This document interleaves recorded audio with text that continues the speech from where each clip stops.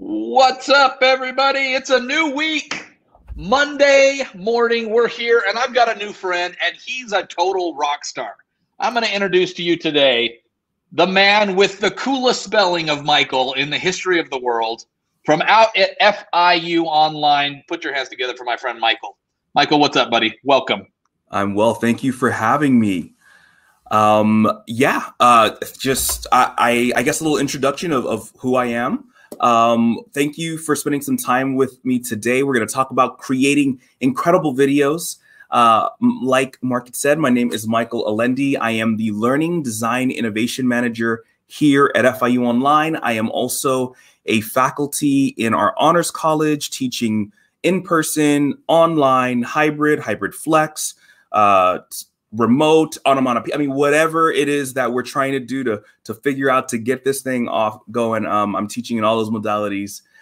So I want to bring that knowledge, that experience to you all, and to be completely transparent as well. A lot of this presentation I'd shared previously in a webinar series we called Click 12 for K-12 faculty. And in an effort to ensure that what I'm sharing with you all isn't just stuff that's worked or relevant to higher ed, it's also relevant to those of you maybe corporate or even K-12. I had a consultant join my team to collaborate and create this presentation. It's my most favorite consultant. Her name is Amanda. She is my wife. And she is an elementary school teacher. You'll see her in some of the video samples that I show a little bit later. What I want to let you all know is, prepping for this conversation about creating incredible videos, there's a huge obstacle that we all have to kind of overcome before we can really start that conversation. And when I was thinking, man, how do I get people to open up or feel more confident about that particular obstacle, I thought, man, is there a video out there that I think will help people realize what they're capable of doing? And the power of video. I mean, something that was deep, something that was inspirational. And I think this next video, it does just that. So sit back and enjoy.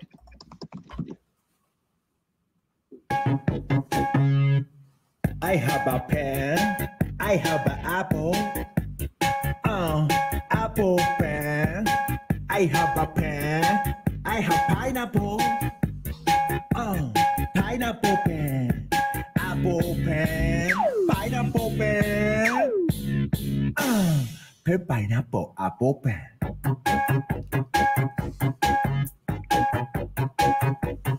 Pen pineapple apple pen. That's time. Now, I know some of you are like, wait, this guy said he was where? At a university? What in the world was it that he just made us watch? There's a reason why I wanted you all to watch that. And I think that explanation is best embodied by these three numbers. And the first number is 342,184,697. The second number is the number 1. And the third number is 45. That first number is how many views that video had as of 2 months ago. The second number is where it ended at the Billboard charts in Japan. And that last number is how long this video was.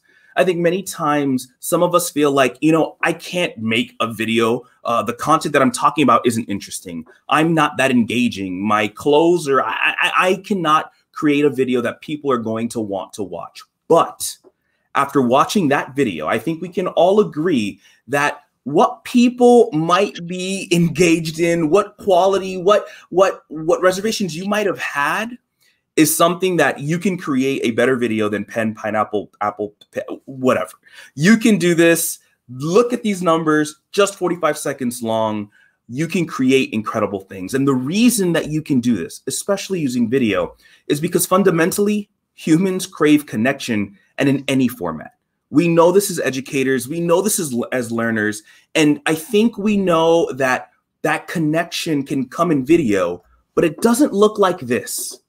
right? How many of us have been on Zoom calls where the person's like webcam is like up their nose, or, you know, you're just seeing their forehead, right? We know that there's something missing there, especially during this pandemic with the way we do video. So let's talk about how we're going to tackle this particular topic, how we're going to outline how to create incredible videos today.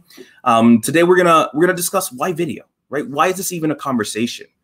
Next, we'll talk about some best practices, probably the most important best practice, and it'll be weaved into kind of everything else that we go into, such as hardware, software. And last but not least, you will have access to this presentation. So if I go a little quickly, please bear with me. We've got a lot to get through, but you will have access to this presentation later. It's a Google slide, so feel free to use it, learn from it, all those great things. And I think, you know, starting our conversation on why video, we have to talk about what are the benefits of using video for learners. And we know that using videos increases student engagement. But what the research also tells us is that using more sensory experience than just text alone, it allows for sticky learning. You know, those little things that you've learned somehow that you carry throughout your learning journey. Right? Many of us have unfortunately studied for the test, and then after the test, we've lost that. Well, research tells us that video helps ensure that retention is that much deeper. Also, we can use videos to resolve questions before they become questions, right? Being able to explain something out loud, verbally, go through that really helps kind of grapple any of those topics in a more robust sense. And last but not least, we need to stop assuming, especially for those of us who are teaching in higher ed and primary and secondary, that our students are these digital natives, that they know everything, they understand everything tech-wise. The truth of the matter is we need to help them with their digital literacy, help them understand that videos are affecting them whether they believe it or not, and they can also learn and be influenced by them. But I would be remiss if I didn't speak to the benefits of using videos to you as an educator. The first is that it takes you away from your synchronous time, from just being a container of knowledge. You can put that information in using your own videos from experts. It allows you to use your synchronous time to work on relationships and connection making. Also, by using videos from other experts in the field in your courses, it helps you get more information kind of plugged into the course. Last but not least, I cannot tell you, well, not last but not least, but the last 2 points are, it helps improve course management. Using videos helps me kind of figure out, oh, this is the topic that I want to start off with, and this is how I want to build the scaffolding of my particular lesson. And last but not least, we all know, especially in online, that our students, the greatest complaint is they feel a lack of connection. Well, videos allows us to be more human. And what I wanted to do is I wanted to show an example of that humanness through a video that my wife and I actually recorded for one of my online courses.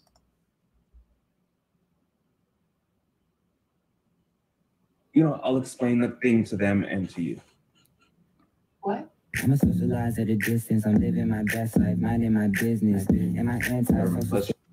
So I know that video was really quick, and I'll show you a little bit more of these videos as we go throughout, but there's some components of this video that my students pulled out for me and shared that were important to them throughout the semester.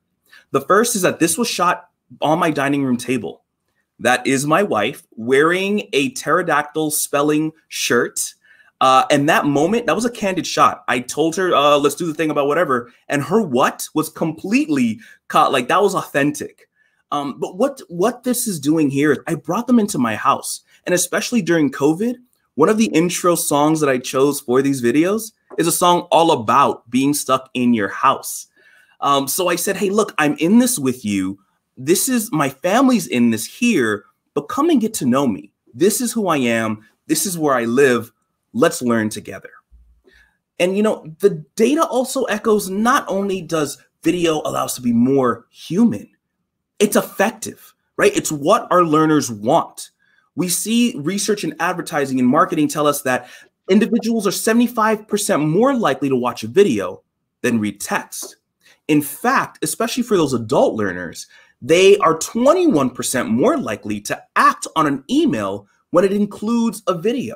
So think about corporate training here. Or if you're in K-12 or even higher ed, you need them to do something with that information, add a video with that. And last but not least, there was a huge study done with 4-year and 2-year state colleges that looked at the utilization of video for knowledge retention. And it found that students had an increase of 83% comprehension for content reviewed weeks past that particular module when video was involved for instruction. Now, some of you might be thinking, wait, Michael, are you saying that we can replace all of my lectures with video? I can even get videos from other people. I don't even need to be there. These students said, right, they learned better. They preferred video over the instructor. Well, when these same students were asked where they felt the role of a teacher played in the entire learning process, resoundingly, they agreed with this one statement. They said teachers are very important to learning and development. Video does not replace you. It extends what you can do, and it helps your learners retain that knowledge. Michael, I want to throw in this comment really quick that came in from YouTube with Latoya. She says, we all need human connection. We cannot forget the importance of humanizing the learning experience. And this is right on, Latoya. It makes total sense. It goes right along with what Michael is sharing. So thanks for jumping in. Most definitely. I agree. In fact, we find that students learn better when they have a connection with their teacher, with their instructor. And, you know, I want to jump into some best practices right now. And I think I'm only going to settle on one, and it's the most important. And this comes from both being a faculty and a student. Keep your video short.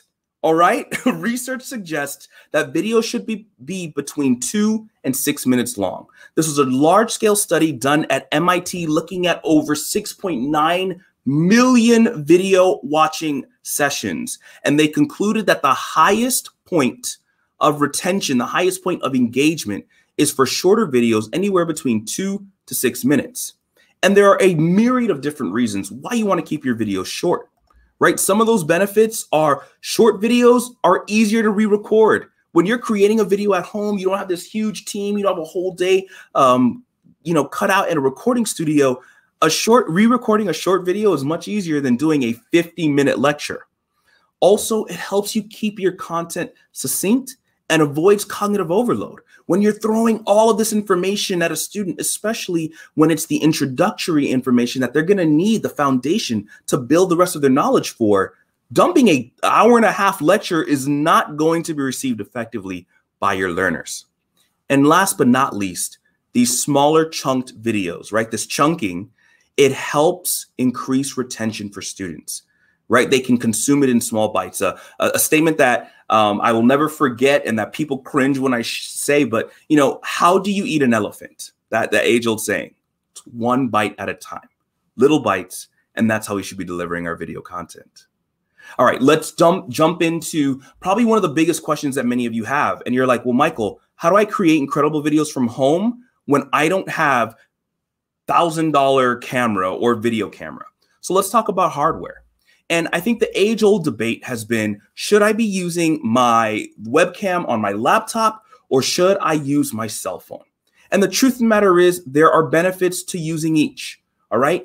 Your webcam on your computer, it's integrated into your device already. You can upload that video really easy and then even upload it right into the rich content editor in Canvas. It also, many of them have really great mics, especially newer versions of these computers. But I don't know if you all have noticed during the pandemic, it has been difficult to purchase webcams.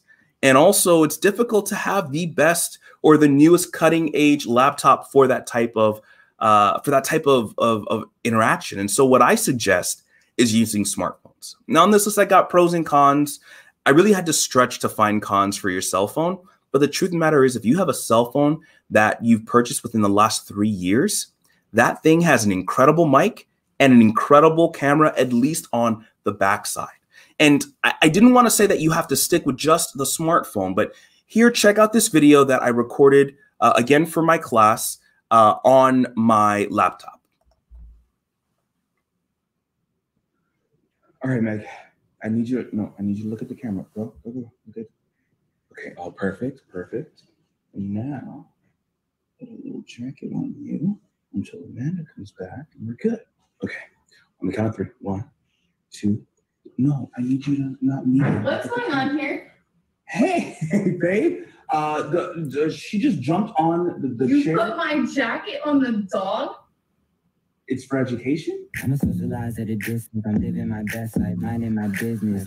So again, what you'll see is in this video, I'm bringing my puppy into the video, right? The quality, it's not the best, but it's still really good. And let me tell you, the resounding comments I got from my students again and again were, Professor, your dog is so cute.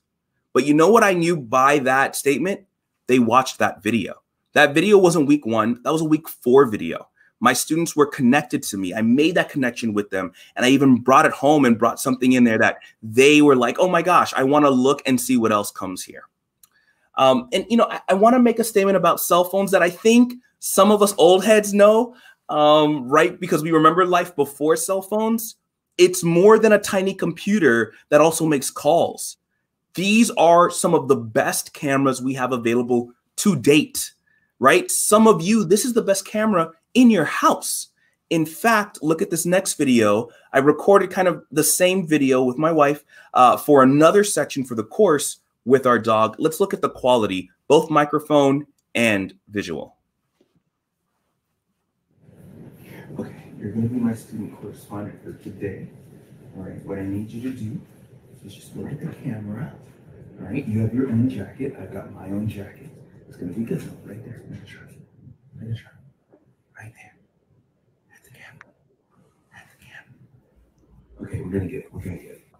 What's going on here? Hey, nothing, babe. She just jumped on the chair. Is that my jacket? Well, you know, she kind of like nestled her head into the. But it's white, like stains. She's very clean though. I'm a socialized at a distance. I'm living my best life, minding my Yeah, and I saw someone mention in the chat. You know, adding humor is important, right? Adding humor is helpful. And yeah, it is, right? When you want to make that human connection, I want them to know, hey, look, I'm a real person.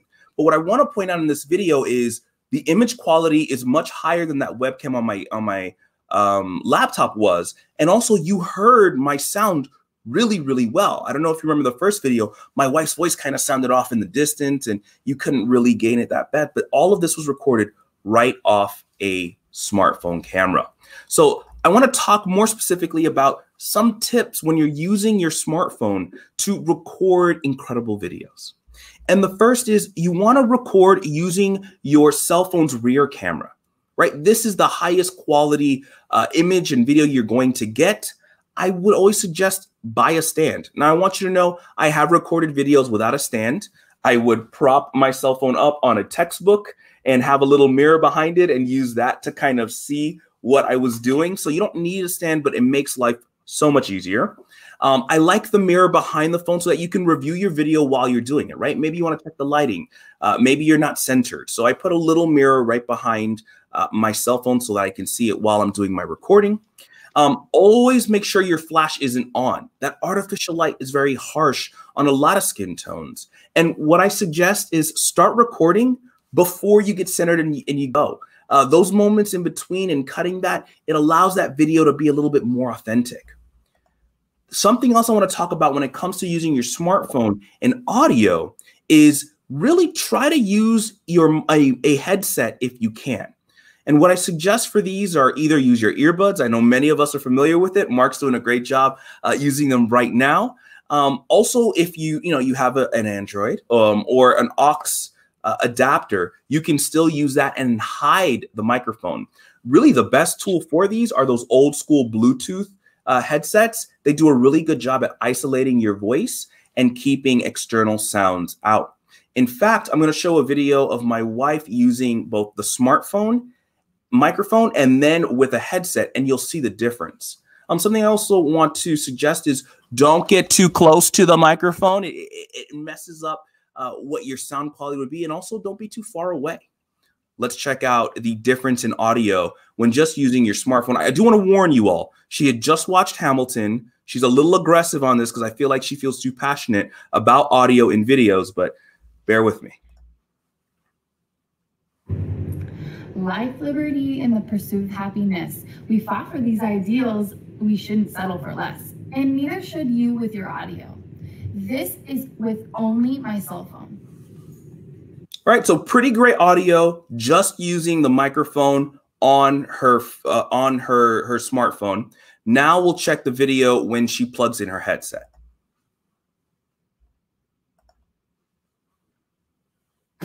Oh, am I talking too loud? Sometimes I get overexcited. I don't want to throw away my shot by plugging in my headphones to my cell phone.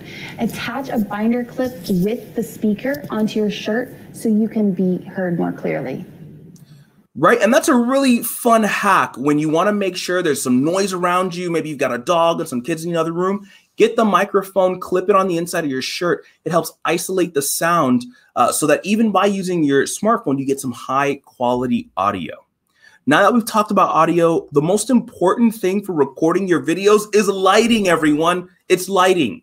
And one of the things that I want to say is I'm doing a horrible example right now. I have my lighting behind me. I could not move my office around. I did put in a request to do so. IT manager laughed at me a little bit, but we'll get over that.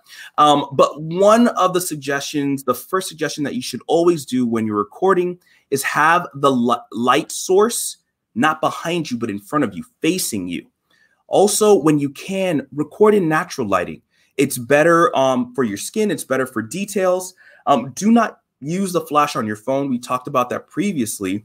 And I really want to suggest, purchase a stand. They're on Amazon. They're not too expensive or wherever you'd like to buy them. And they come with a ring light. So that'll really help with not that much harsh lighting. You want to avoid wearing all white or all black. This speaks to every skin tone. As you can see, I wore a white shirt right now and then broke it with a dark jacket. This helps the transition between this is my face and this is my body. If I was just wearing dark clothes, I'd be a floating head, or just bright clothes. Sometimes, depending on the lighting, it actually makes your video look much worse. And people ask me all the time, like, what should I wear when I'm doing these videos? I'm a huge fan for patterns. If you know me, I love floral patterns, floral prints. But what I would suggest is when you're doing your videos, go with solid colors. Those are definitely the best to work with. And here, we recorded a video showing the transition from poor lighting to great lighting. Check this out.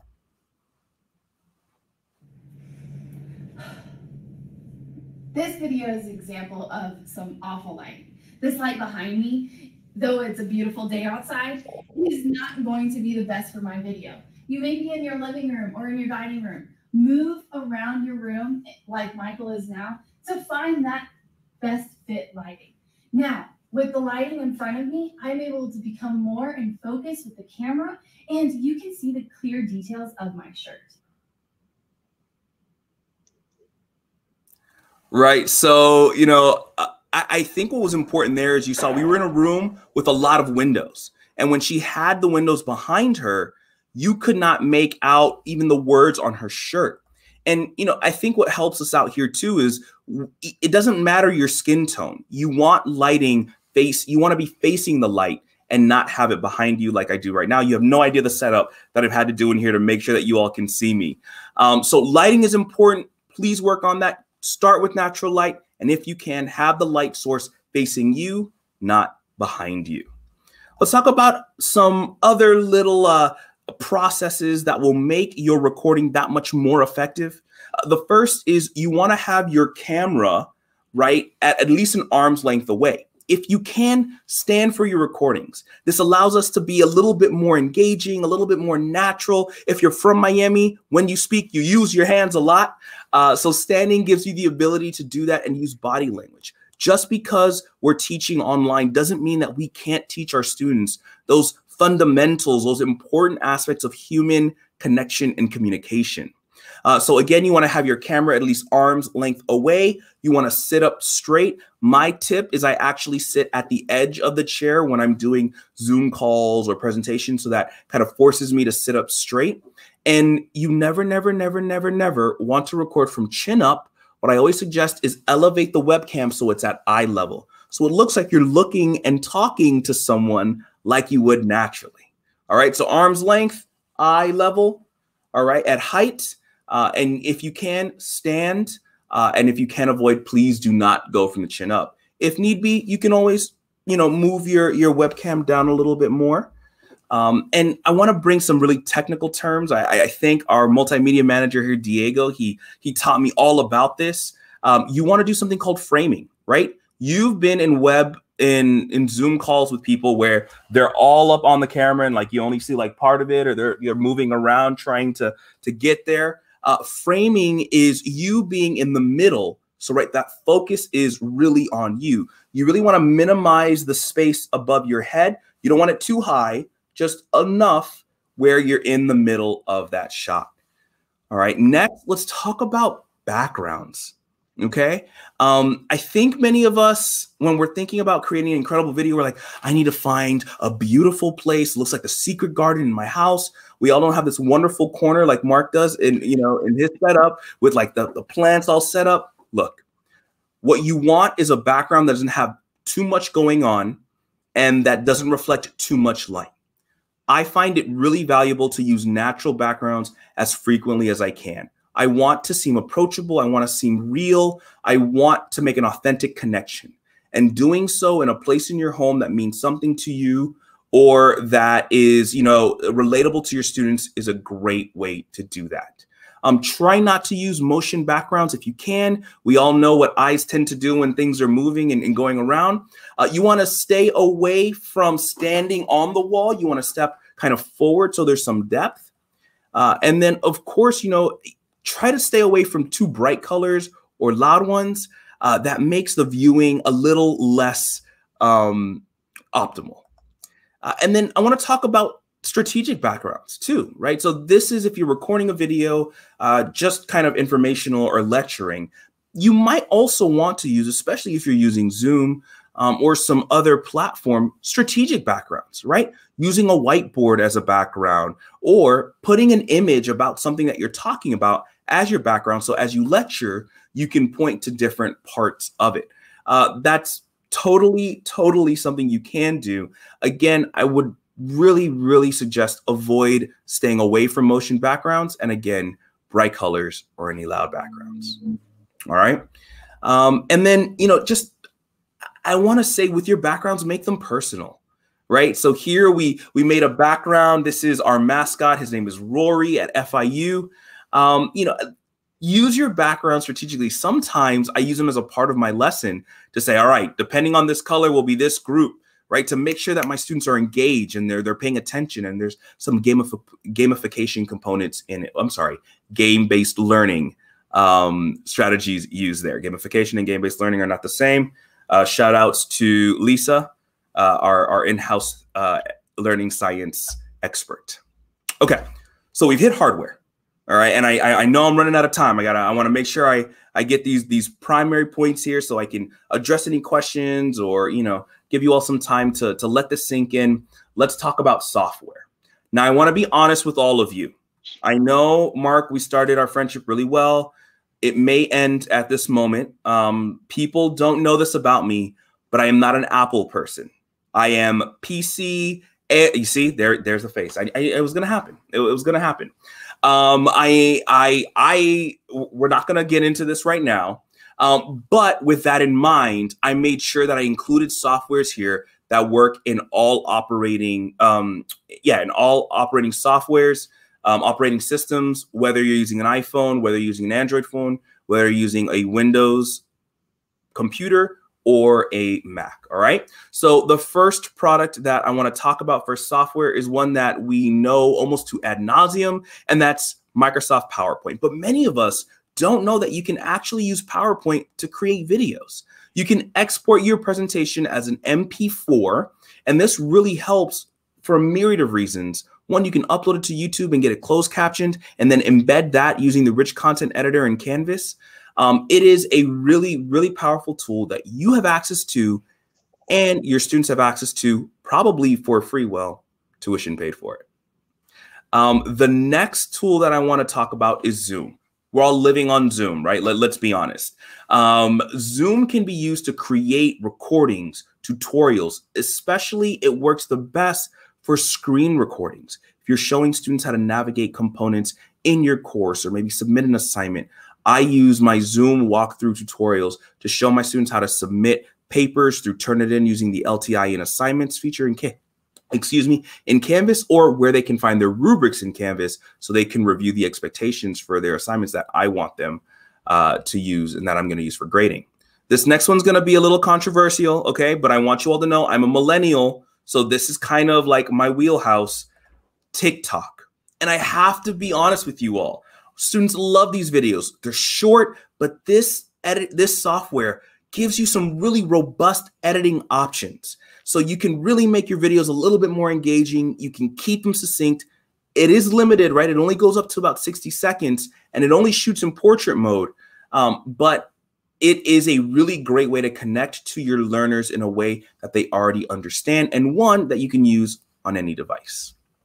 The next software I want to show, this is probably one of the best video editing software if you're using an Android device that's not a Google Pixel or not a Samsung Galaxy in that family. Those two lines of Android actually have really great video editing software native within their camera features. But if you're not using one of those, InShot is a really good video editing software that you can use directly off your phone. So you can record yourself, edit it on your phone, and then upload it and use it elsewhere later. Last but not least, you Apple people are going to rejoice because one of the most incredible video editing softwares is iMovie. And if you don't know this feature about iMovie, they have these really great stock trailers that you can, movie trailers. I know I've seen faculty use them for talking about different assignments, talking about things to look forward to in their course. This is a phenomenal, phenomenal software that comes built into your iPhone. You may have to purchase it or work on downloading it for your iPad Pro or your Mac computer. And don't worry, you Windows users, we have a software as well on Windows devices. It's called Windows Photos.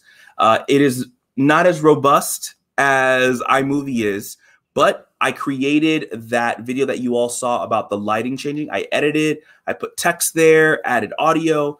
You can do all those things using Windows Photos on your PC. The last software I want to share with you is, if you've got the funds, if you want to spend money, I think the best video editing software for educational videos, for learning videos, has to be, hands down, Camtasia. This tool is incredible. You can do so much zoom ins and all these different types of features using Camtasia. It's $169 for an educator license, and you can use this both on a PC and a Mac. I'm not getting any money from pushing any of these softwares. I just want to suggest to you all what I've used most successfully and best. Actually, all of my videos in my course I take through Camtasia and edit and add features too. So, to just kind of wrap everything up here, look, you can create incredible videos from home if you follow those short steps. But you need to ask yourself before you create a video, do you need to create a video for this particular item, right? And so, what I used to outline, when are the best times that you need to use videos? These are if you need to model behavior and interpersonal skill.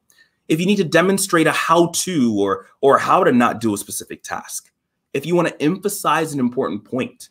We have faculty who are teaching history who want to really relay the message of how important something might be. And so they upload a video so they can transpose that passion about that interaction to their learners. And also when you need more emotional appeal than just photos or text can deliver. I think fundamentally, everyone, you just want to remember to always start with your objectives as you attempt the objective you're attempting to achieve, and then figure out what is the best medium to deploy that. Now, when you get this presentation, I want you to know I have given you links to all of these softwares, all of these tools that I have suggested, how to create videos to them. So if you are like, Michael, but you didn't show me how to do that, don't worry about it. these links right here, they will give you those resources. You will have this here to help you. And if that doesn't work, you can always contact me, right, through email at melendi@fiu.edu, through LinkedIn. There's not a lot of Michaels, as many of you thought my name might have been when you first saw it. So I am Michael is my unique LinkedIn URL. And my handle for Twitter is Not Your Average Mike. I forgot to upload the little Twitter handle right there. But that's all I have for you all. Thank you so much for spending your time with me. I hope that you all will create incredible videos from home and that you will connect much more effectively and much more humanly with your students, everyone. Take care. Michael, you are getting all kinds of props here from people. People love this presentation. Make sure you click on that link. I just dropped it multiple times in the comments. Click on it, download it, use it. Such a helpful presentation. As you can imagine, I've got Michael now. He's not going anywhere. He's going to be back, whether he wants to or not. He's been brought into the fold, if you will, into the Canvas family fold, and he's not going anywhere. You'll see him back here again very soon. Thanks, Michael. Thanks, family. We will see you tomorrow morning, 10:30 a.m. Mountain. We have our good friend Jonathan Yoder and others who are going to be talking about using Canvas and LTIs together. So we'll see you at 10:30 a.m. Thanks, everybody. Talk soon.